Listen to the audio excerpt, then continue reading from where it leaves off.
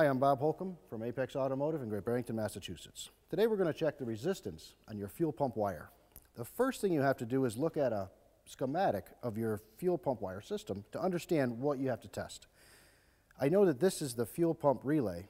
I know that this is the fuel pump fuse and the immobilizer fuse.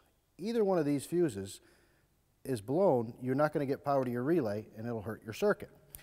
I know that the pink wire goes from this relay to the back of the car, and that's what powers up the pump. The second wire that comes from the pump is the ground circuit.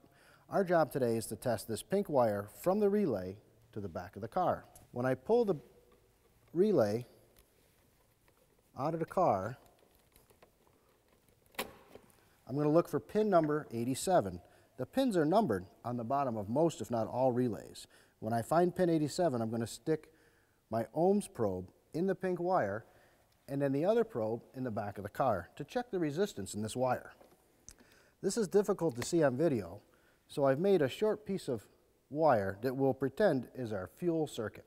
If we ohm the circuit from the fuel pump to the relay, we should have continuity or no resistance, and our meter indicates that we have no resistance or continuity. That means that the circuit is good.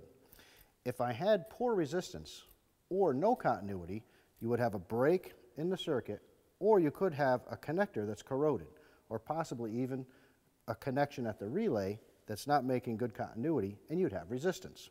If you detect resistance in your fuel pump wire, you have to get to the bottom of it. The wire runs from the front of the car all the way to the back, and that's how to test your fuel pump wire for resistance.